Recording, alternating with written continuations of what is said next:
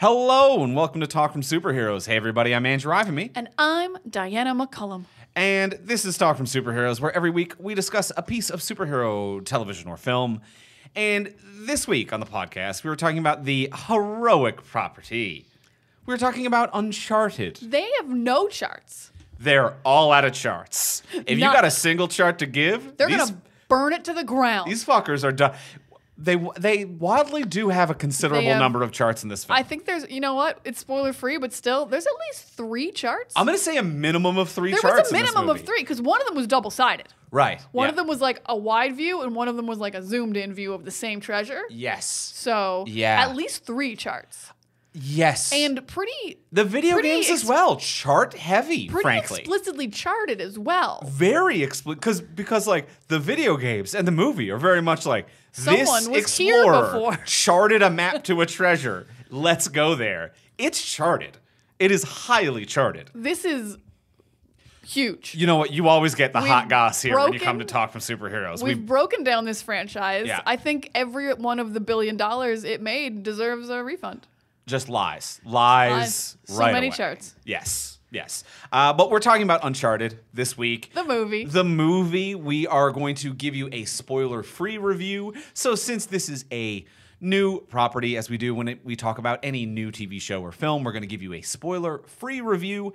Then once you hear the music, that's when we're going to get into the spoiler-filled section, and then the taste of charts. That was a free spoiler, That just was right a off free. the top. Sorry about the fact that there's 3 charts. No. If you were going in like, well, what I know from the title, I hope, no charts. And I hate movies with charts. I'm sorry, we spoiled that for you. We pulled that Band-Aid off real quick. Honestly, if you were hoping for no charts, I'm glad you know going in that there's charts. You know what? You're welcome. You're right. You're welcome.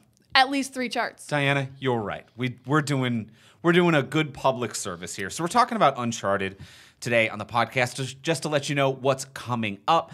Next week on the podcast, we're going to be talking about another new release, The Batman. Can you believe the Batman's already out? Next week, but still. That bad boy creeped up on us. He'll do that to you. Yeah, He's very shadowy. You can't see him. There are trailers for some things coming out this year where I'm like, oh yeah, that's been delayed like 9 times. But the Batman's like, I'm here, baby.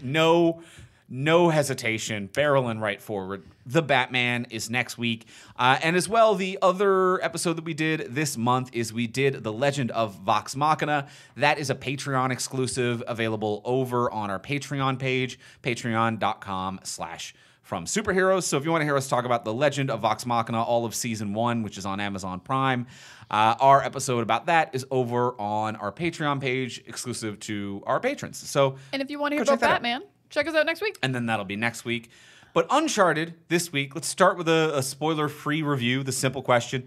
Diana, did you like it? I liked it just fine.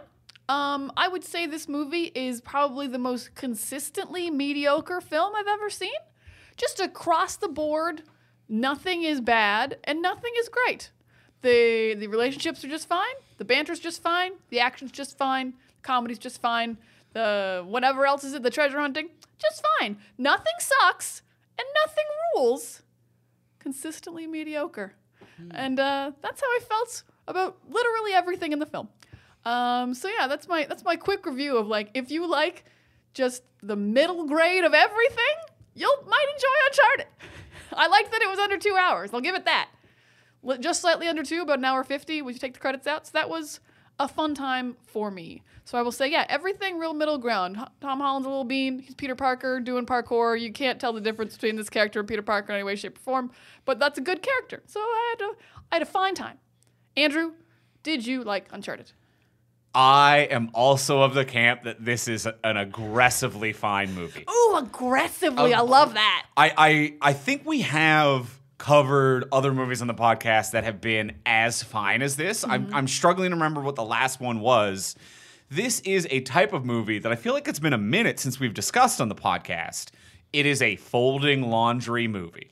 It has been a minute. That's a very specific subtype that every once in a while we bring up on the podcast where we're like, if you set aside your evening to watch this, it's not really a good use of your evening. You're going to pull your phone out every now and then. Yeah, it's not an upsetting use of your evening. No. But if you need to fold some laundry and you throw this on in the background, that's not bad. It's not that's bad. not. So it is. I agree with you. It is. It is fine. It is very by the book popcorn action adventure movie filmmaking. I think that there is one bad thing that just doesn't work and kind of sucks, and I think that there's like one really cool fun thing that I didn't Ooh. expect in it.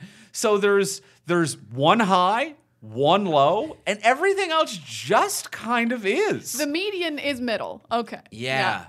I 100% agree. I can't wait to hear what your high and your low are, actually. I'm a 5 on everything. Really? Top Yeah. to bottom, you're a 5 on it all. Top to bottom 5. And 5 sounds bad because I think we give like 6s to movies that we think are bad. I think 6 and lower is how we grade a bad movie. Your average, like, on a scale of 10 reviewer will be Yeah. like 6 and below is a, like, fuck this thing. But I am of the mind that a 5 is a medium. Right. I use the scale the way it was meant to be used. I am harsh about it. I think that this is why we don't use numbers on the podcast.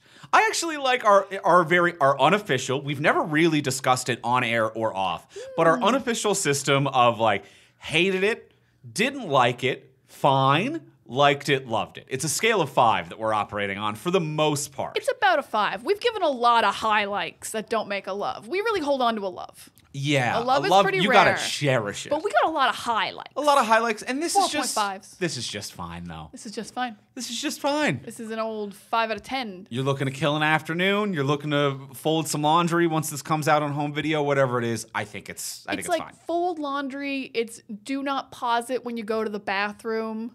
Like you can go to the kitchen and make a snack. Yes. Yeah. And you'll be like, great, I didn't break the energy of anything. Yeah. I just did what I felt like. Yeah. Yeah, I like that. I stand by that. Yeah, I love it. Yeah, do not pause it when you go to the bathroom is a very type of movie. Yeah. Not in a way that you're like, oh, I can't wait for it to be over, but just like, I'm not going to miss anything. You're like, no, but I'll figure it out. But I am like, I will be slightly curious when I come back from the bathroom. I'm going to listen from the bathroom. Yeah. That's what I'd do if yeah. this movie was like, watch at home. Most definitely. Okay. And can it be spoiled? Nah. We didn't even need this section. I mean, I would say that there was at least one thing that I did not see, the trailers did not give away, and I didn't expect. I would say that there's one thing that caught me off guard, but for the most part, if you have ever seen an adventurer movie or played any of the video games, it's that. You know, there's a map that leads to a place. Was that the place, or did that place have a second map that takes you? And it's just the same series of events that in Indiana Jones, a National Treasure, any kind of a Lara adventurer, your Lara Croft, any adventurer or explorer movie has all of. Oh no, us and the bad guys arrived at the gold at the same time.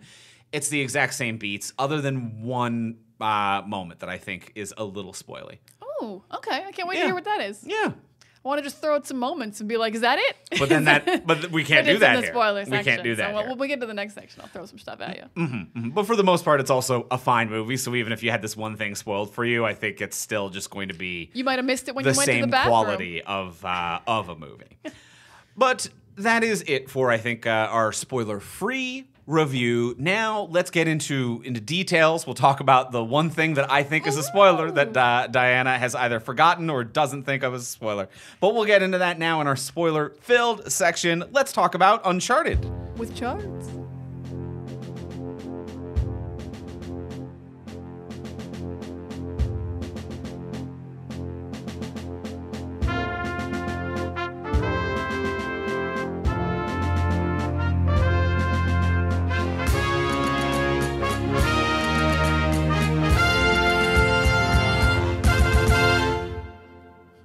All right, we have seen Uncharted. We've seen the charts. We've seen them all. We've seen everything. It was Uncharted when we hadn't seen the charts. Yes. Now it's been charted. This is the spoiler-filled section. Andrew, hit me with a spoiler. I gotta know. I can't wait. So Diana just wants this off the top. This isn't typically the normal order we discuss movies in. It's the death of Antonio Banderas. Oh, I guess. It was just like, who cared? I actually liked that as a plot point. Oh, okay. I mean, like, it was a 5. I didn't like or dislike it. But, okay, like, yeah. is he a video game character? Should I have cared? I don't even think it's a video game thing. We'll talk about the video game-ness of it all in just a second. We can kind of get into that. But I think just from a marketing a film perspective, it's like Antonio Banderas is the baddie. He's the bad guy. He is the baddie. And maybe he's going to die at the very, very end. But to do this this switch to be like the legacy actor that we put in all of our press and media, and we're like, check out this named guy who is the big villain, actually isn't the villain, and we're actually rolling hard on this character. Like that, I think was a smart thing to do. Okay, Braddock was the Braddock other was the villain who killed him. Yeah, played by Toddy Gabrielle. I will disagree on it being the smart thing to do. I guess it was kind of surprising. I also feel like I'm used to like the really big name actor in these movies not having that big a role. Like even if like if it's like, oh, it's Tom Holland's new thing, but we hired like a big A-list celebrity, but I'm like, they're only going to be in like 2 scenes.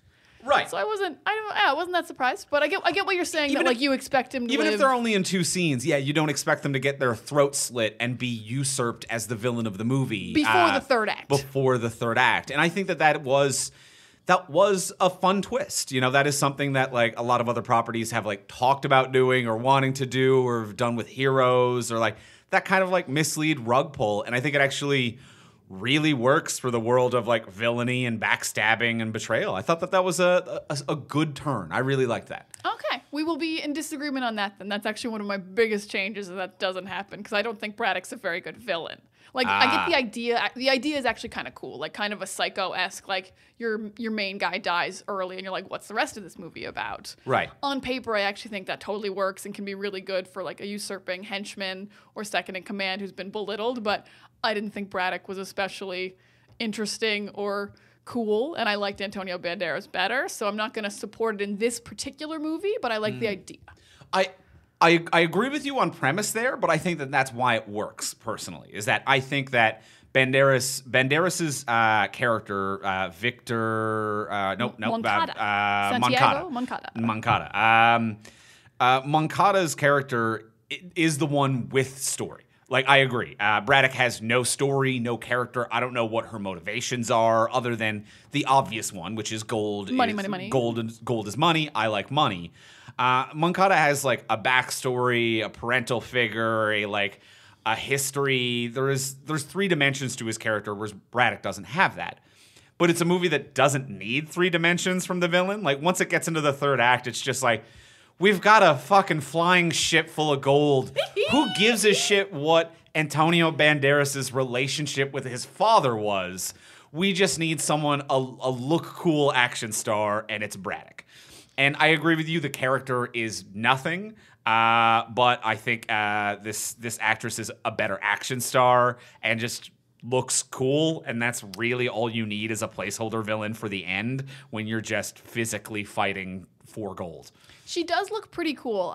This is actually going to be like my big change, so I'm not going to say what I want to say right now. Mm-hmm. But it's Antonio Banderas based. Okay. So I will still not support this, but I like that you liked it. I'm changed for you. Well, let's scale it back then. So this was the spoiler. You wanted to get into that right away. I did want to know. Thank you for telling me. I didn't want to wait. So let's take a step back and talk about our adventurers and our beings and some other aspects of the movie. Some other aspects of the movie. Not to be too negative right off the top, I will say I could not stand that this movie started out with, I bet you're wondering how I got myself here, falling from the boxes out of the cargo plane.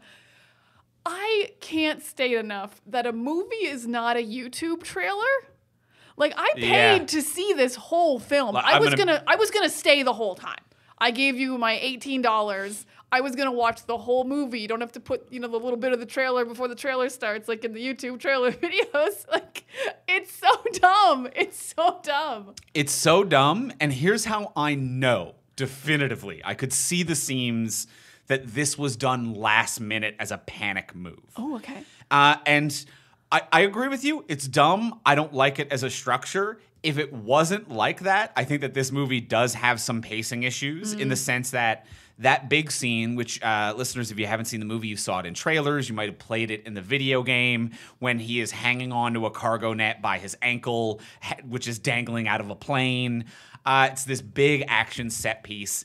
That happens like an hour 40 into the movie. And then there's another, I think, really fun plane ship fight set piece like 15 minutes after that. But I think the 2 biggest, most like vibrant, colorful, fun, gigantic action set pieces are right after one another in the final act of the movie, and the pacing is bad and it's too late. So I see why they panicked and they moved a clip of it to the beginning of the movie, even though it doesn't work. And how I know they did it last minute is because they show this clip. The movie starts with it is Tom Holland as Nathan Drake, and he's hanging from the plane. It's like, oh, how did I get here? And then it cuts to like 15 years ago, and he's a kid in boarding school or whatever. Mm-hmm. Then it cuts to what the card says, present day. And he's on the subway in New York, and he hasn't been recruited to be an adventurer yet.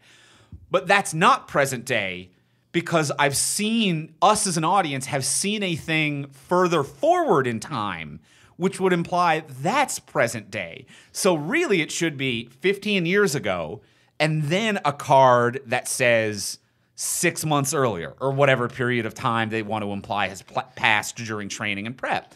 But the fact that it says 15 years earlier and present day tells me that the movie was produced, edited, they put the cards in, they test screened it, and they were like, there's no action off the top, shove a clip from later in the movie at the beginning, and no one ever went in and changed the timestamps that show up on the screen. I get what you're saying, because yes, that would imply that we're seeing the future when we see the plane, which is true, I guess, but it's all the future. Yeah, like in that time way. is nothing in a film. We are the the audience. It's all happening at once. It's all happening at once. And I will also say it doesn't really line up, especially when you find out how he survives the fall, because it cuts to him and his brother grabs his hand so he doesn't fall off a roof 15 years ago. But then we see him survive the fall because he lands on the car, and then the girl opens the door of the car. She doesn't grab his hand. She does. She reaches out the window and grabs his hand. Did she? Okay, I remember him landing on the roof. The car hits him, he spins out, Yeah. and then as he's passing by, she grabs his hand and he pulls himself onto the roof. Oh, okay. I actually think it was well edited. I will give them that. Okay. All right. Fair enough. But yeah, the present day thing doesn't make sense. It kind of even ruins the cargo scene later. You're like, I guess that's coming up. Like, it has no stakes when you've just opened there. Like, you don't know Nate yet. You don't know what's going on. Yeah, so definitely didn't care for the I bet you're wondering how I got myself here. Like we were all gonna leave the theater and demand our money back if we didn't get to the cargo net scene immediately. Although, even with a taste of cargo net scene, this movie, I was like, this is fine. Until about an hour in, and I was like, I am getting drained. Like, this is crawling. I actually didn't find it draining. Really? I was at the exact same level of excitement the whole movie. Because I actually didn't find the cargo thing in the plane particularly exciting. Maybe because it was in the trailers too much. Like, maybe it didn't rocket my heart rate any higher than other stuff had. You're very right. The flying ships was super fun. That was my the high. only one. When I mentioned in the spoiler-free review, I'm like, there's one high. I'm like, that is such a fun design concept, and it is the embodiment of the energy that this movie should have throughout, which is like, we're a fun adventurer movie, but also kind of stupid, and who gives a fuck? We're a couple of idiots. Yeah, that was the first time I felt like they were idiots. Yeah. And I really wish they leaned into that more. You're right. It was very fun. They're just bantering over the comms while he's flying up a helicopter that's flying a giant ship. That's hitting other ships and shooting cannonballs. Like, that was very, very fun. That was an incredible sequence. So yeah, there is a high there. The plane actually seemed like it looked better in the trailer. I don't know what was going on. It just didn't seem very exciting. I didn't think he was going to fall. I didn't feel any tension. I didn't love the camera work that they did necessarily. It didn't quite work. I actually didn't love a lot of the camera work. Even in the planes and the helicopter part, I was like, the choreography is hard to follow, but I think it was choreographed well, but it was filmed very poorly. Was the impression I got with the choreography. Because I'm like, Tom Holland's doing his little flips and his parkour, and he's good at those, and they look nice, but the camera's just flying around too much to get a sense of how choreographed it is and how cool it is. Yeah. Yeah, like at some points they would just cut back, and Tom Holland and Mark Wahlberg have switched swords, and I'm like, I didn't see when you, and they're making a joke about it. I'm like, I couldn't even follow when you switched your swords. Yeah, I agree. There are a lot of just random continuity errors where I was just like, all right, whatever. You switch swords and now you're making a joke about it. I didn't see it. The camera didn't show it. That's weird. There's just backpacks just disappear and reappear at will throughout the movie.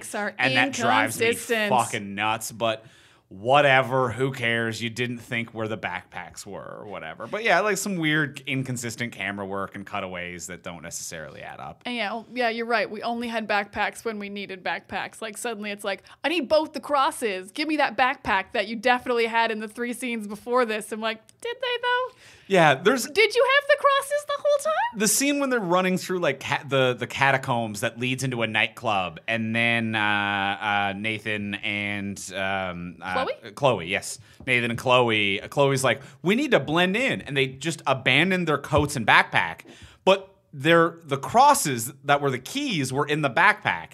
Then they get into a different room after escaping a fire. No jackets, no backpack. They are just in a t-shirt and jeans.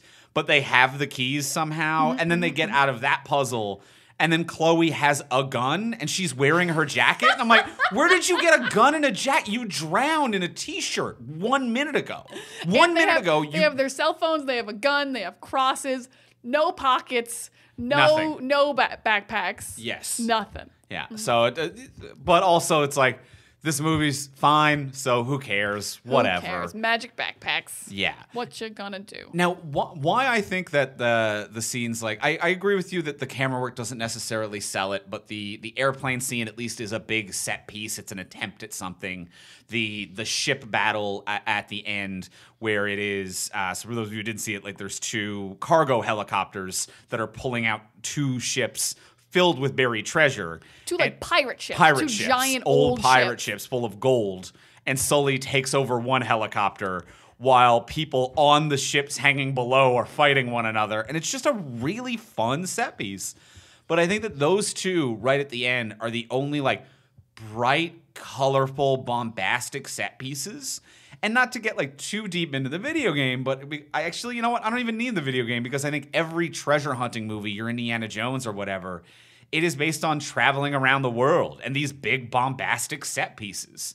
And up until that point in the movie, and at that point we're like an hour 30, hour 40 into the movie, I'm like, I have seen such incredible sets as Bar, a Papa John's, an indescript sewer. There is no... They actually have an entire fight scene in a Papa John's, you guys, but like an artistic Papa John's that still has old not legally a Papa John's, but no, he said Papa John's. He said Papa John's, yeah. But it's just funny because it is the least visually glamorous and stunning globe-trotting adventurer movie. You know, I get what you're saying. Yeah, the big ship scene is like you can see the ocean and you're over jungles and the beach and it's beautiful and it's bright. They didn't really make it work. There is a foot chase between Tom Holland and Chloe that's like going all through Barcelona. That could have been really stunning, but it was really just a couple rooftops. It was just indescript rooftops and some shaky cameras around a fountain. Mm-hmm. Yeah. Yeah, I agree they didn't space out kind of, I think the extremity of the action scenes enough, because I will say, actually, more than the ships, a sequence I liked actually is the underground catacombs, because that is very, treasure huntery. There's, 5 puzzles in a row. Mm-hmm. Mark Wahlberg has to do a thing at the same time they're doing a thing, even though they're, far away from each other. They're running away from villains. They're solving clues on the fly. I actually really like that whole sequence. But it feels like it should be way later in the movie. I felt like they were gonna find the treasure. I'm like, you've been through 18 clues, you've been running from these guys for 20 minutes. I really enjoyed this whole sequence, but it felt like it was gonna be the end. And then we have all of these outdoor ones later, where it could have been an outdoor one, catacombs, then the big ship. It would have worked better if it was the plane fall, then the catacombs, then the big shit. Yeah, okay. I fully agree with that. This is what I'm saying. And this is what I'm saying, that the pacing of the movie is wrong. Pacing the is middle all felt off. weird and sleepy for I me. feel like they gave us a hint of that, because we said the exact same thing about the trailer. This trailer is weirdly paced and doesn't quite work, but still looks like it might be okay. The trailer gave us all the clues. But also sometimes trailers are just edited poorly, and that's, But it's in hard this to case, gauge. And it was true. it was correct. It was absolutely true. Yeah, the pacing of it was a little bit off, but the catacombs thing, I can see what you're saying. Like, there is a tension there. There is, but it was too early in the movie. I'm like, you're not going to find it. You're going to have a moment of disappointment and betrayal and then have to go to another location. But it wasn't until that third act, once Tom Holland is driving a boat on these beautiful blue waters, where I was like, oh, now we're a globe-trotting adventure movie. Like, now this is a James Bond. Now this is an Indiana Jones. Now this is any movie like this that has 19 exotic locales. Yeah, that was the first time it felt like, oh, we have left America. Like, you didn't film this on a soundstage or, like, off the coast of Vancouver. Like, you actually went somewhere tropical. It was the first shot that you're like, oh, you've gone somewhere. And even, like, this movie didn't have a small budget. Like, this movie has a considerable budget. But I would say even, like, the Barcelona thing. I believe it was Barcelona. When they go to Barcelona for the churches in Barcelona. Yeah, so they're in a church. So they show up to this big, grand church during the daytime. Mm-hmm. And Chloe kind of, like, walks up to one of the nuns and is like, we need to get in and have a poke around. She's like, there's a big midnight mass tonight. So we'll come back tomorrow. So instead of this, like, big, whereas, like, any other movie, like, that does exotic locales, like, it's like James Bond, and it's like, we're at the church and we need to get in and look. And also, it's the Day of the Dead celebration, and there's incredible costumes and set pieces and fireworks and a million extras, and things are fucking nuts. And they show up, and they're like, something is going on right now. They're having a big mass, and we need to get in and sneak. So actually the responsible thing to do is come back when there's going to be nothing actually going on. But at one point they cut to, like, the radio and Mark Wahlberg's on the street. And it's like, is anything weird up there? And there's like, and maybe it's just a regular street performer, but there's a dude in this big bombastic costume, but literally nothing and no one else is happening around him. Yeah, what was that dude's deal? And I'm like, why was is this a holiday? What the fuck's going on with this dude? Why was Venom from the Venom rave in Venom 2 just out on the street? It doesn't make sense. Wearing his party gear, giant 8 feet tall, black and white, scaly dude. So there were opportunities like that where I'm like, other adventure movies would be like, this coincides with a big celebration, event, a mass, something that from just a visual filmmaking aspect will at least get really nice looking shots that we can use in trailers. And maybe it's not the best plot in the world or the most motivated, but it's going to fucking look good. But this movie, for the most part, it doesn't really look good. No, it doesn't. It never looks bad for the most part, except maybe some of the fight scenes, but it never is like, whoa, what a shot. I will say I actually don't mind that there's no giant kind of mass scenes or whatever. This was filmed during COVID. And it was logistically, I understand why it happened earlier in the pandemic than right now. It might have been low on vaccines. We don't even know if people are vaccinated yet. Like, so I'm not mad they didn't go into a crowded indoor church and have a big mass scene. But you can come up with other things. You can have, like, a Day of the Dead festival is mostly outside. Like, even in Spectre, like, that is an outdoor, huge, beautiful locale. And there is some beautiful shots, like when Antonio Banderas goes to meet his father, and there's this, like, a church, like a corporate building that they've built inside an old church, but it's, like, super tall. I'm like, what is that building? I'd love to, like, go explore it or look at it or get some more angles on it. And then they're like, it's super tiny and we're never going to get any closer to it. And we're not going to do anything with this set either. And it seemed to be, like, a theme that they liked, because we also went to, like, inside his corporate offices, which the lower floors were, like, excavated old, like, Roman barracks and villages. And I'm like, oh, okay, so you're, like, the old mixed with the new. But it's just those two scenes where they even showed that, and then it never came up again. But it was, like, a cool idea for a minute of, like, everything about me is old and new. It's modern and it's, like, my heritage mixed together. But even, like, way before they kill him, they drop that. It doesn't come up anymore. No, and yeah, not only do they drop it, and when it was around, they didn't really do anything with it. It looked interesting, but it never looked beautiful, and they never used it for a set piece. Because, like, all those, like, Roman barracks or whatever that are, like, that he's excavating that are beneath his offices, like, what a great place to have a fight scene or, like, a gunfight or an action scene or something. And it's just like, here it is, and have a look, it's gone. And just, like, such a short time for us to feast our eyes on it. Yeah, that would be an incredibly fun scene where you have to half know technology, like hack computers, and then you fall into the lower areas and you have to like figure out puzzles from the ancient world. Right. Like that would be really cool if like you have to do both these things to escape this building and some kind of like we're sealing the cross out of here. That would be really fun and cool. Yeah. Because you would still be indoors and it wouldn't be like huge, but it would be a very interesting action scene of we have to hack computers and like get through security, but also, oh my God, a trap door in the Roman barracks. You have to know you have to be able to speak Roman to get it open. They didn't speak Roman. What did they speak? I don't know. Maybe they spoke Roman. But yeah, I agree with you. That easily could have been a fun set piece or something that they could have done something with, you know. I would say like one positive, I like Tom Holland in this. I disagree with you what you said earlier. I think it's actually different enough from Peter Parker. I think he's found kind of a place where this exists on its own, and it's different from the video games, but he made it its own, and I think it's different from Peter Parker, and I like him in the role.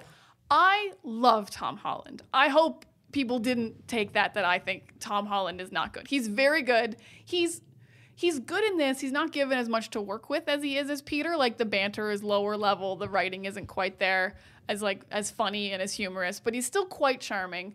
I think I guess I just don't believe that he's some of the things he does because he does still come off too Petery and pure. Like his intro being robbing a woman was so weird to me. That just rang so untrue and unlikable that he was like, I am going to rob this perfectly nice woman who did nothing wrong. Sure. And is just drinking alone and probably doesn't want to be taken advantage of. I've drank alone at a bar. I'd be really upset if someone robbed me. It's a very cruel thing to do. I don't care how rich she was. So they didn't make her a jerk. They didn't make her entitled and mean. He just robbed a lady. He did just start by robbing a lady. And I didn't care for it, but I didn't believe it either. I didn't feel like Tom Holland as this character or Peter Parker would do it, and it threw me off for a half hour. I was like, okay. I don't know who this character is right now.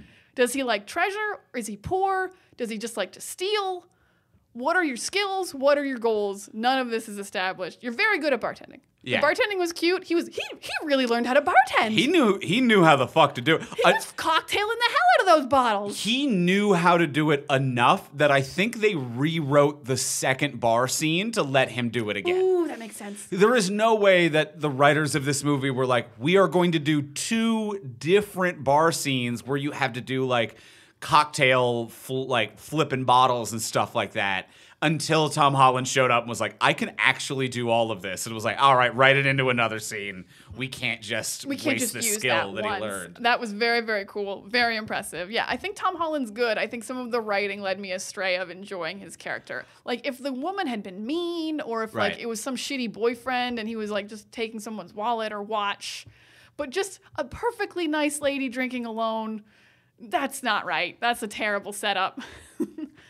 Yeah, it does. It's bad writing. It starts with him robbing. He doesn't necessarily have motivations, and I can kind of unpack that now in a second. But Tom Holland's performance, though, I will say, outside of the writing, I think that he has found a place where he carries himself differently as this character than he does as Peter Parker, and I know that that's kind of hard to dissociate with Tom Holland just being like so recognizable as I guess a lot of actors are, but even just like in his posture, his body type, like it's just a unique everything. But I still feel like he stands up straighter. He's got a different posture. He's got a different movement, a tonality, just the way he speaks to people. It does feel like he has found a unique place where this character exists entirely outside of where his performance of Peter Parker exists. I can agree with that physicality, actually. I think it's subtle, but I like what you're saying. Like, he is more confident, especially because he doesn't have to hide who he is like Peter Parker does. He is like, I'm a guy who works out, I'm strong, and I move kind of more with more purpose. Yes. Like, Peter Parker is very frenetic, and he's like, this guy is not frenetic. Nate is like, he might be bantery, but he is like, I know where I'm going to move. I know what I'm going to do. I know who I am. I'm confident. I stand taller. I never am hiding who I am the way Peter is hiding that he's Spider-Man sometimes. So yeah, I can definitely see the difference in physicality. You're right. Yeah, so I think Tom Holland does figure out a performance for this, but I agree with you. The writing does not support. Tom Holland has figured out this character more than the writing has figured out this character, which is really, really hard to do with bad writing. So like, kudos to Tom Holland. You elevated the movie more than it deserved. And I think part of it might be the fact that Tom Holland is someone who actually plays video games.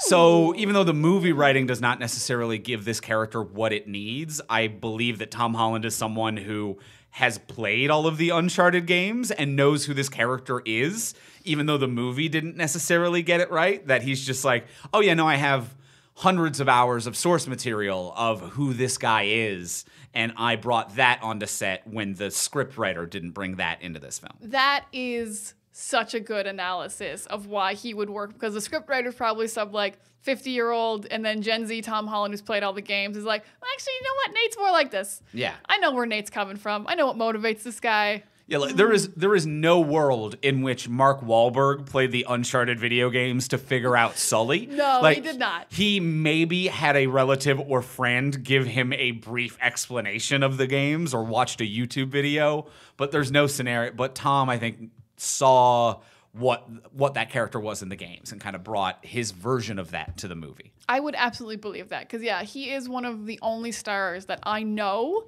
for a fact knows how to use like modern technology and everything. What's the video that he The Watch Mojo? Watch Mojo. Okay, it's so funny. He's doing an interview for Spider-Man, and the woman coming in to interview him, and he's like is doing a press junket, and they're like, I guess they're just been told where she's from. And she's like, Watch Mojo. And he's like, I love Watch Mojo. And she's like, I do the voice of Watch Mojo. She's like, oh my God. And he freaks out. That's how much he loves Watch Mojo. Because he did an impression of her in front of her, not realizing it was her. Yeah. He was like, I love the Watch Mojo videos. Like, you are now watching Watch Mojo. She's like, I'm Watch Mojo. And like, they immediately it's really cute and adorable. But I'm like, you're a dude who watches YouTube videos on your phone while on set. You're in touch. You know what's going on. You play Uncharted on your off time. You're doing a great job. Yeah, you're having fun. Like I've seen interviews where he like has talked in depth about the story beats of the Spider-Man video game on PlayStation, because he's like, I played it beginning to end. He's like, I think that's really great and a good like he wasn't told what the story beats were. He sincerely, I believe, on his free time, played beginning to end the Spider-Man video game. Absolutely believable. I mean, he is Spider-Man, so he would, but if you're playing the entire Spider-Man game, you're also playing other games. If maybe everyone would play a little bit of Spider-Man if they also were the actor who played Spider-Man, but you don't finish Spider-Man unless you're also a guy who plays video games. Yeah. Now, this kind of brings me to my bigger low for the movie. Is that I think Tom Holland's great. There's a lot of fun. I love the pirate set piece. My low is Mark Wahlberg as Sully. It is a low not only because like the performance isn't really anything. He's not the right actor for the job. It's also a low for me because I think he's the lead character of this movie, and that fucking sucks.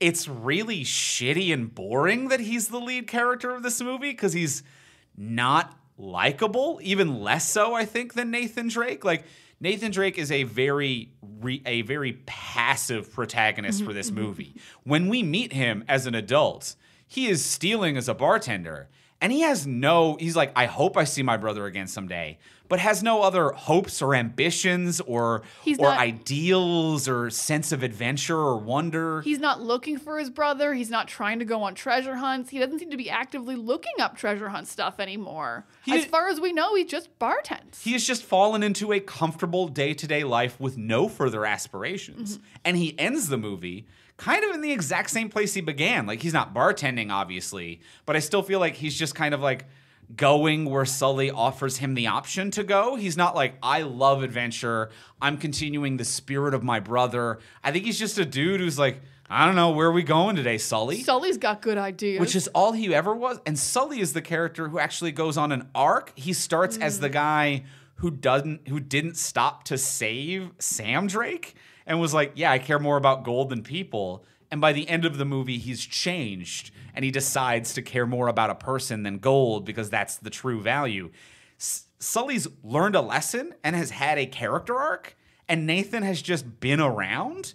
And it really feels like, I'm like, I don't know if this was a Mark Wahlberg thing or what, but it's really dull and boring, and I don't fucking like it at all. I'm 50-50 on this. I agree that Mark Wahlberg has an arc and Nate doesn't, and that's fucking weird.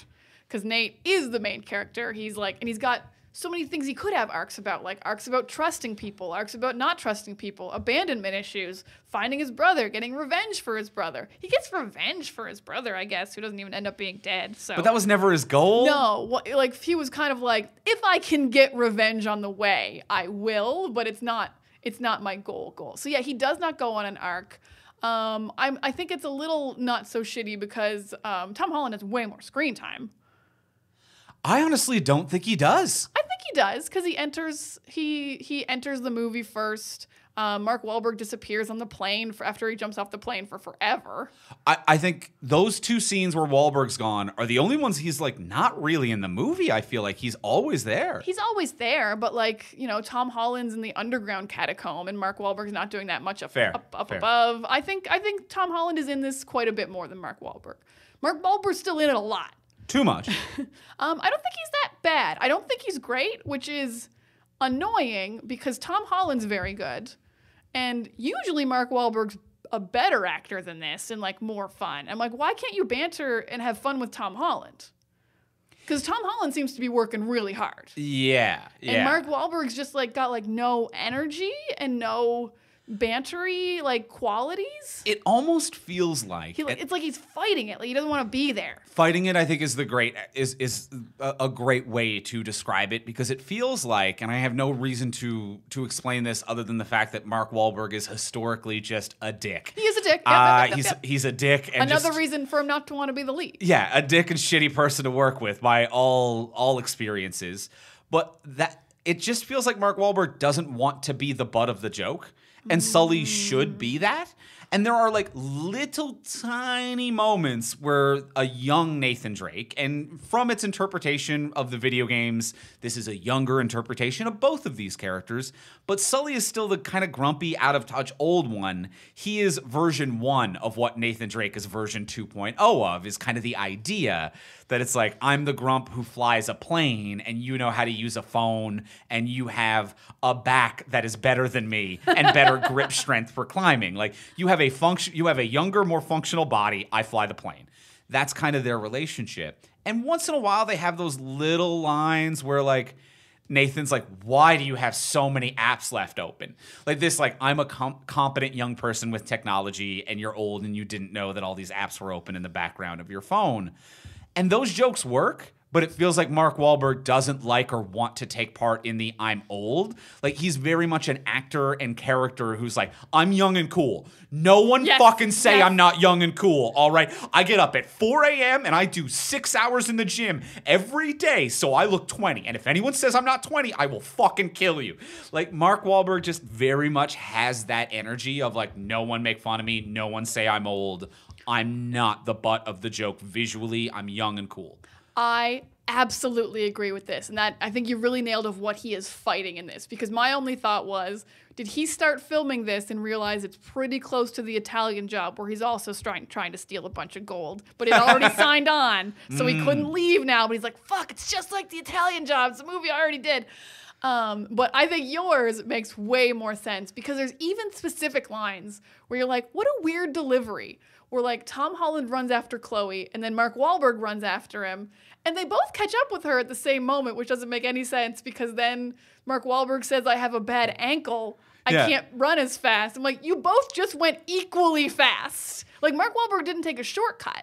Right. They both went the same distance at the same speed, but clearly the script said Mark Wahlberg can't keep up. And on the shooting day, he was like, oh, absolutely I can.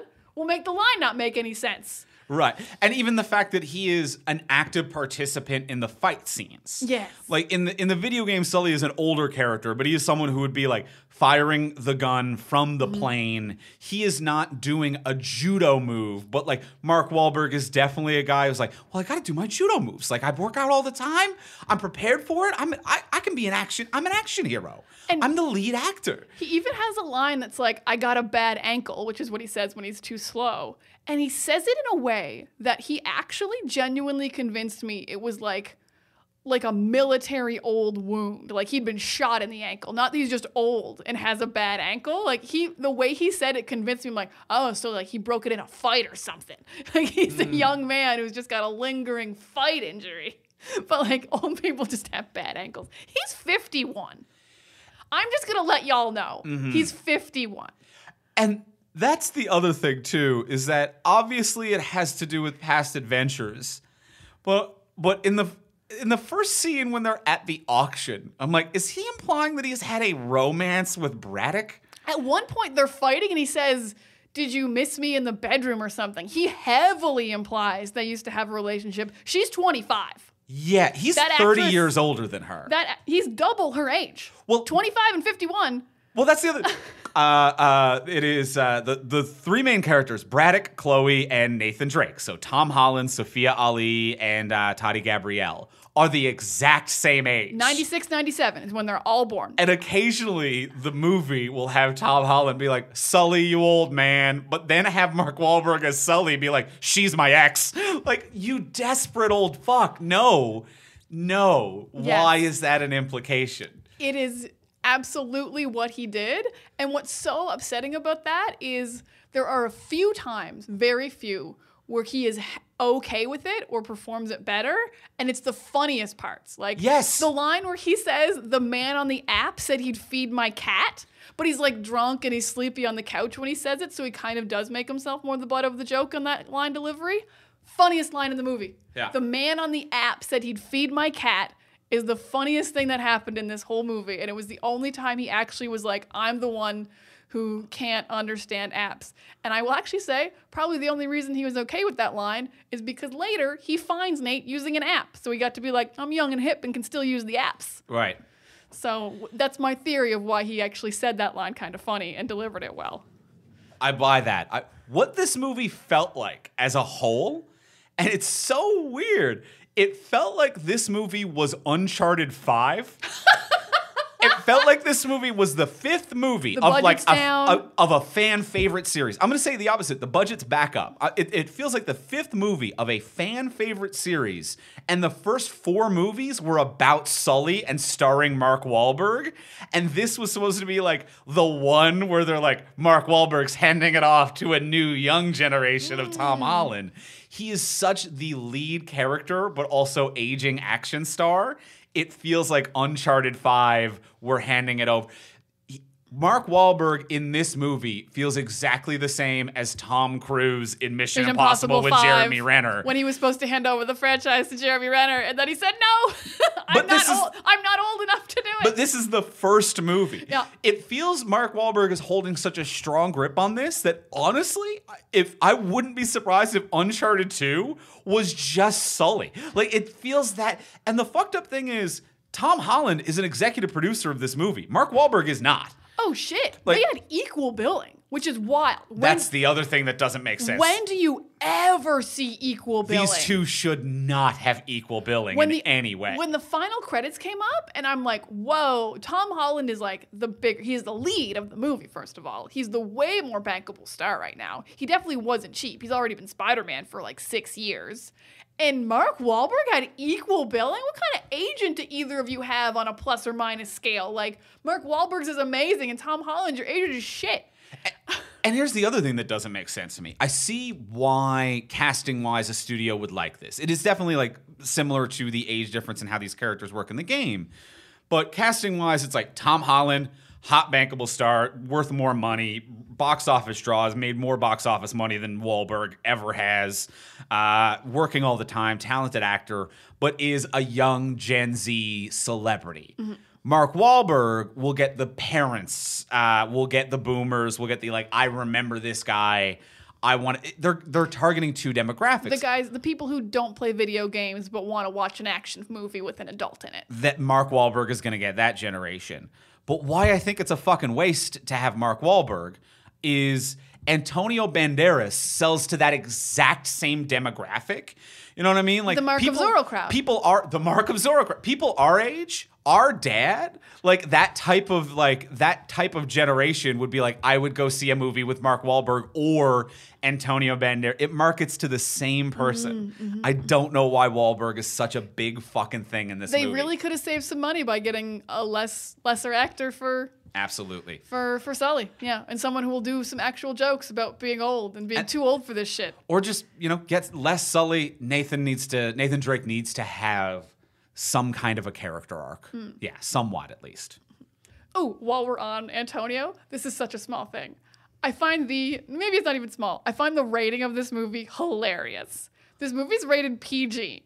But when they filmed it, I don't think it was originally going to be PG. And I base this entirely on the tiny little itty bit of blood coming out of the slit throat of Antonio Banderas on that plane made me laugh so hard. That was a very small amount of blood. It's a paper cut on his neck. Like, is he faking being dead? Is he like, oh, she only barely nicked me, I'll just pretend I've bled out? There is no blood on this man. Banderas is back in the next one because he was faking it. He's got, not even a scar. It wasn't deep enough. So this I found hilarious. Yeah, I checked the rating when I got home. Like, oh, rating PG. I think they were going for 13 and then, dropped it down. Maybe. It feels like they were always going for G or PG for me, because I think the other thing that was starkly noticeable as someone who had played the video games for this one is that how actively they were avoiding the use of guns in this movie. Because is he more of a gun guy? He's a gun guy. Okay, because it was the last 5 minutes, and I'm like, why does he know how to use a gun suddenly? Yeah, he's been the parkour kicky guy this whole movie. Don't get me wrong. In the video games, he's got grip strength. This man knows how to American Ninja Warrior his way up a mountain. That is my favorite part. A component of this character, and then he gets at the top of the mountain, and there are people with guns, and then he murders them. And is much of that problematic, as often is in adventurer movies where they go to exotic locales and the local people are treated just as body bags? Yes, that is problematic.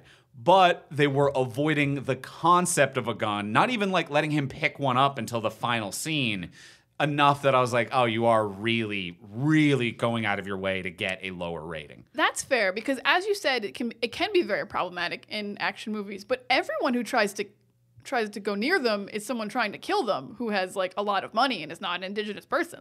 Yeah, it's all Antonio Banderas' henchmen. That is true. Whereas the video games do have a bigger problem of every place is your sandbox. You can you can drive a Jeep through every home in Barcelona if it means getting away and getting closer to the goal. No, this movie actually I like that they definitely did a good job of being we are more respectful of every place we are. To a certain degree, yeah. Even the fact, I was even quite happy with the end when the gold all sunk, and I was like, oh, good, the Philippine people get to keep it.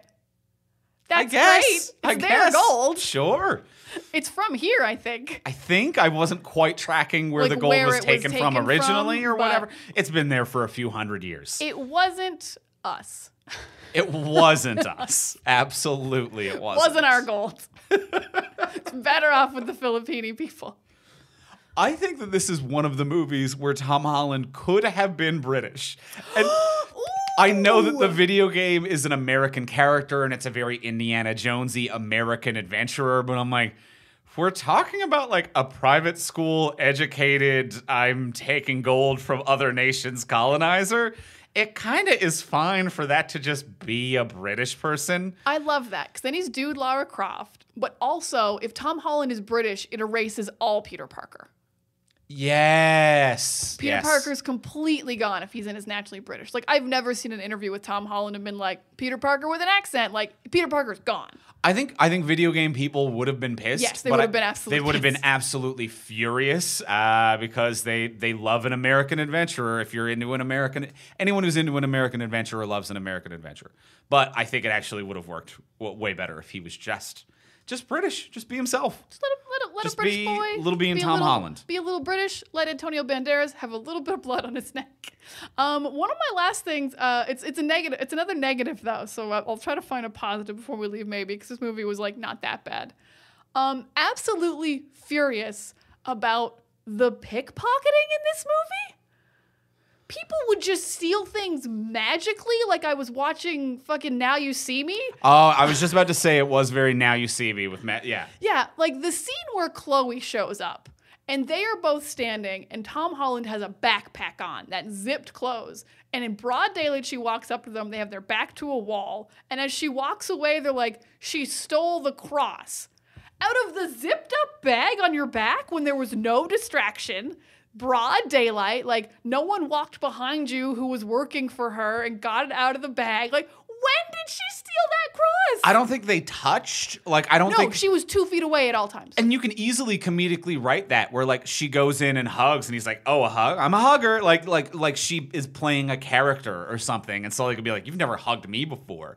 There's easy ways to do. But yeah, she was just magically 10 feet away and holding it. And the cross is so big. Huge. The idea that you could, in front of both of those men, secretly pull it out of a bag. This is not a tiny little bracelet that was lifted in the opening of the movie. It's bigger than your hand. It is like 10 to 15 pounds of solid gold. Yeah, you would notice your book bag was suddenly much lighter. Mm-hmm. Absolutely, so much lighter.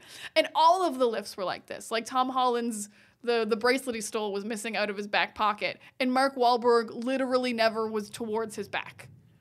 Yeah, they might have tried to show something on that one. I think the only one they really showed was Holland take the bracelet originally. Yes, that so was they a very showed good Nathan pull. Drake take the bracelet, Mm-hmm. and other than that, it was just straight up sorcery. Yeah, and then I think also Nathan Drake, like with the doorman, stole his keys to break into Sully's place, and that was the only like lift that was like I saw someone do a thing, and everything else was Now You See Me magic. Right. That's never explained, and I really hated it because I want to be like. I want to go on the journey. I want to go on the treasure hunt. I want to solve the clues. I want to be like, oh, great pickpocket job. Or like have seen at least when it could have happened. The cross one was so infuriating. And I can't tell what is a combination of the filmmakers not knowing how to show it or just no one else being as dedicated as Tom Holland is. Ooh. Because Tom Holland is someone who came into this role, which granted is a high-budget action movie based off of a very, very popular video game series, but he came in and was like, I went to bartending school. I figured out how to do the flips. Like, I've learned an entirely new skill to play this role. I learned pickpocketing. I learned bartending. I learned more of a parkouriness than I usually have. A different Grip physicality, strength. running style, how he jumps over stuff. And I think even some of like the close-ups, it goes from a wide into a close when he takes the bracelet. I'm like, I think you've learned some very like some simple sleight of hand, how to pocket something. So I'm like, you came to this role, you learned 3 new skills. As a human being, you learned 3 new skills for a role for a mediocre script. And I think like Mark Wahlberg was like, just say I took the fucking bracelet. Like, who cares? You say I like, he had a bracelet. Now you show me with the bracelet. I have the bracelet. Magic of cinema. I'm just as good at Tom Holland as all these things. Yeah. No, I don't need to. No, you're not going to see me make the drink. I'm going to hand it to you, and you're going to be like, "Oh, that's as delicious as Tom Holland's drink." I did as good as him, but without learning the thing. That's cinema. You show it. So I feel like there is very much that kind of a vibe around it a little bit. That like, and granted, not every actor has to learn a million new skill sets for a role, but I like that Tom Holland does it seemingly in an unpretentious way, which is actually rare for an actor who does unnecessary things for a role. Yeah, he's not Tom Cruising it, where he's like, I learned one giant stunt for every movie I learned how to fly a jet plane. He's just like, I bartended for a little while. That was fun. Yeah, I'm committed to the role. I work really hard. I love Tom Holland. Yeah, this movie would have been an absolute flop without him. Yeah, I completely agree. Yeah. Well, that's all I wanted to say about Uncharted. How you feeling? I'm feeling pretty good. That's most of my the charts I had about this movie. I graphed them all out, much Excellent. like the movie did with the 3 charts. Love to hear it. Well, let's go in for the close. Let's ask the final question of what would you change? So now that we've discussed everything we discussed, what would you change about this movie? But before we do ask that final question, we will remind you, as we do every week, to please take a moment and follow, subscribe, rate, review on Apple Podcasts or wherever you get your podcasts. By leaving a rating and a review, if your podcatcher allows you, it helps us move up the charts. It helps us get recommended to new listeners. When new people find the podcast, they check those reviews, and if there's positive ones there, it makes it more likely that new people will actually hit download and start listening to us. So if you're on Apple Podcasts, leave a rating and review. You can also leave just a rating on Spotify. You can leave a rating and review on Podcast Addict as well.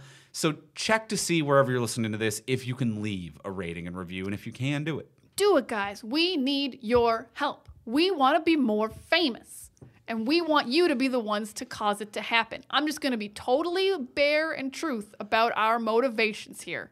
Yeah, I thought it was always pretty obvious. I don't think I've ever just said it like that. It feels kind of good. I don't think we've ever said it, but yeah, full transparency. You doing this increases our success, and by succeeding at this, that brings us happiness in life as well as monetary gain. I feel That's very full fulfilled. transparency. Full transparency. I would like to feel more fulfilled with more reviews.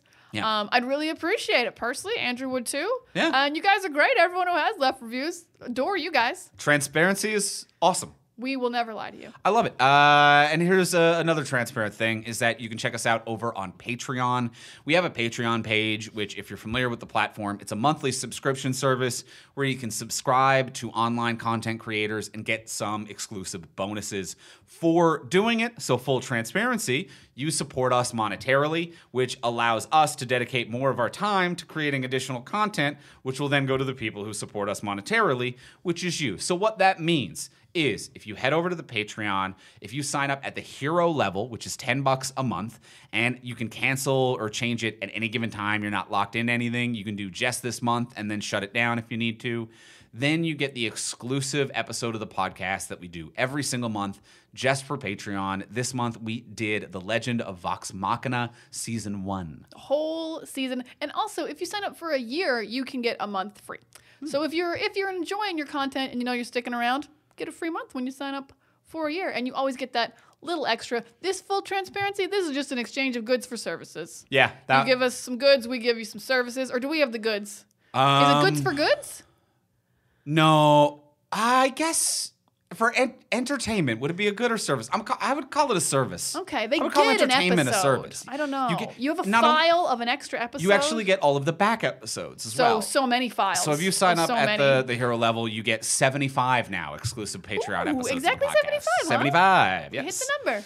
So check it out over at patreon.com/fromsuperheroes. That's patreon.com/fromsuperheroes.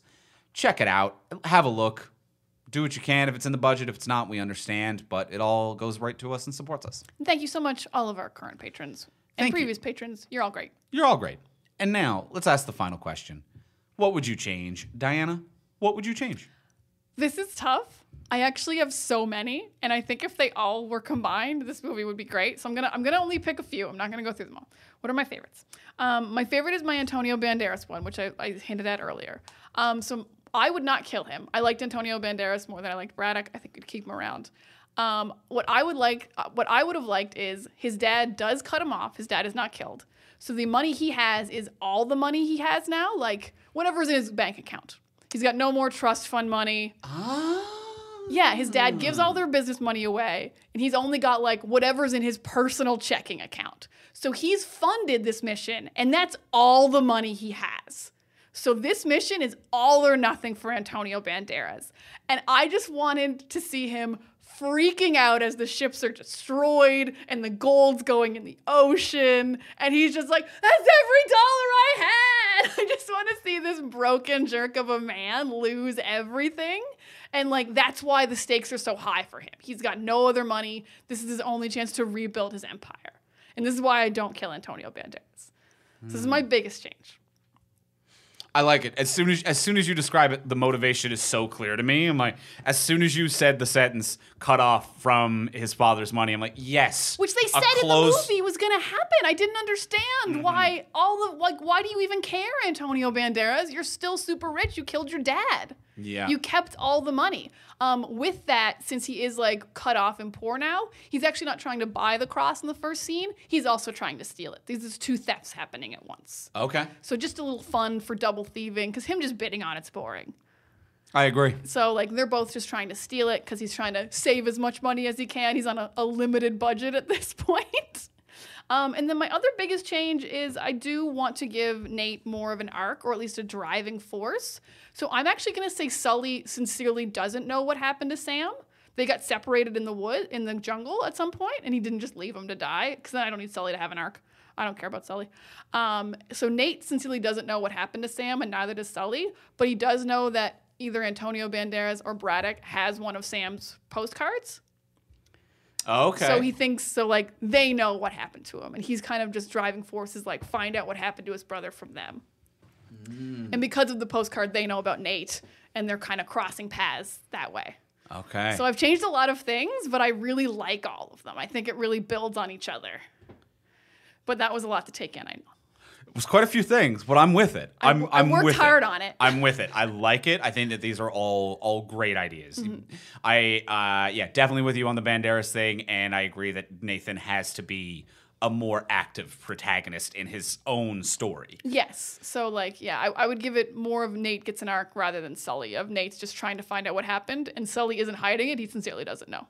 Yeah, I think that's way better. All right, so those are my big changes. My Antonio's my favorite. I'm just picturing, like, Antonio Banderas watching the ships get destroyed and just crying. Just, like, genuine tears coming down his face as he freaks out about the billions of dollars. And I think that would be very fun. Andrew, what are your changes? I had changes. You had changes, and that's fine. Sometimes we have multiple. I'm gonna stick with one this week. Usually, I'm the one with the multiples. But I'm gonna say that we recast Sully. Oh, cool. Mark Wahlberg is out, and I honestly think that Sully should be played by Nolan North, who was the voice of Drake in the video games. And for those of you, maybe you didn't play the video games, or you might not know the face of Nolan North. He was the guy on the beach. It was like a little, I guess, Easter egg or cameo. But, and that was fun and nice that I'm like, oh, he's part of it. And, like, he's such a big factor and such a big part of this role in this universe, and part of the reason why it's successful enough to get a movie. But if we're doing this, what feels like Uncharted 5, if we're doing what feels like Sully is the legacy character who is handing it off, if Nolan is okay with handing it off to a younger generation, which clearly he is, to do the cameo and be a part of this, and obviously, like, even in the first Uncharted video game, Nathan Drake's a bit of an older character, so this is a different interpretation of it. Make Nolan the Sully character. And he's about that age. And Nolan is someone who, while a very accomplished and award-winning voice actor, he also does on-camera stuff, not at anywhere near the frequency. And now he's at legend status of voice acting. But let him be the grumpy, curmudgeonly old guy who's passing the torch to a younger generation. It adds a meta-narrative. And he's maybe not a known, famous face actor, but we don't need that in that role, because Banderas suits selling tickets to older generation. Holland sells the tickets to the younger generation. He gets the video game enthusiasts in, and it allows this nice passing of the torch. And then it's also kind of like less upsetting if Sully has more of a role. I love this. Especially because Nolan North has such a better attitude about himself than Mark Wahlberg. He absolutely would be like, oh, bad angle. No, I can't. He would be so great in the Sully role. And a man who has done much fewer on-camera roles than voice acting, but has never been an action star. Like, Mark Wahlberg has been an action star. He's like, I've worked with stunt choreographers. I've done this stuff, and he wants to do it, obviously. Whereas Nolan North would be a guy who's like, I'm an out-of-shape voice actor. And I'm going to fly the helicopter. I don't even want to say out of shape. That comes off as rude. But I'm not a jacked-up action hero. I'm not getting the shirtless ab scene. Yes. That Tom Holland got. And he would be like, yeah, let me fly the helicopter. I'll fly a helicopter. I'll smoke a cigar and fly a helicopter. And not know how apps work. Yes. I'll have a sense of humor about myself. I think that would mean a lot to fans of the video games. I think it would be a great role for Nolan North and would work way better with what the writing of this movie is. I really like that, because I think that's exactly where we are culturally with these movies right now. Like, with, like, all movies. Like, we just had multiple Spider-Verses. The Flash is going to have, like, old Batman, new Batman, multiverses. Like, it feels like the Uncharted multiverse in that way. Yeah. If Nolan North is playing Sully. Yeah, somewhere in between a multiverse and, like, a meta-narrative kind of a thing. Like, you've gotten older over the course of playing this role. We're handing it to a younger actor, and now you're cast as the older character within that story. Yeah, it's like every CW show that casts the old character to play the current character's mom or dad. Like, Old Superman plays Supergirl's dad. Old Supergirl plays Supergirl's mom. Old Flash plays Flash's dad. Like, yes. CW does it with literally every single show that has an older person who's played the character before. Right. Let's bring in the legacy actor as Nat and recast them as the mentor as the or dad. Yeah. Or mom or dad. So and it allows absolutely. that actor to, and it's also, I think, just smart from a marketing perspective because, like, it allows that actor to have access to a new generation. So it gives your old defined property access to a younger audience, which also gives the younger audience a reason to explore older properties that they might not be familiar with. You know, like there might be younger people seeing the Uncharted movie who maybe haven't played all of the games, who might go back and purchase the games if the original guy is in the movie, to have that meta-narrative to look up. Oh, I like that you went with younger, because I was thinking if an older viewer really loves Nolan North's performance, they might go try the games for the first time. It works both ways, yeah. And especially for something like this where, like, it would, I think, be financially intelligent, but also very creatively rewarding and warm and sweet as well. What I like about these changes is they work so well, because if Nolan North is Sully, Antonio Banderas needs a bigger role, and then he lives in my version. Love it. So he lives, he's got no money, and Nolan North is Sully. Love it. I think that's a fun movie. That is a one recasting and a slight rewrite, and it's a fucking bang, a banger of a step up. Yeah. Love it. That's pretty good. I think we did a great job tonight. I think we really did it. We earned this. We earned this. We did it. Your welcome movie that doesn't exist. It exists in our hearts. In our imagination. It exists in our hearts and minds. That's how I'll remember this film ended. Huzzah. Well, that's going to be it for this week for talking about Uncharted. We are going to be back next week. Next week on the podcast, we are going to be talking about The Batman, the new take on Batman. The Batman, you guys. He's the Batman. Don't mess up that title. So we'll be back next week to talk about The Batman. If you want more of us, you can find our Patreon episode for the month, which is on season 1 of Legend of Vox Machina. That's over at patreon.com/fromsuperheroes. And in the meantime, if you want to get a hold of us, you can reach me on Twitter at Ivamey, Ivimey. Oh, you want me? I'm at Words of Diana. And us, you can find us at From Superheroes. And we'll talk to y'all next week. Bye.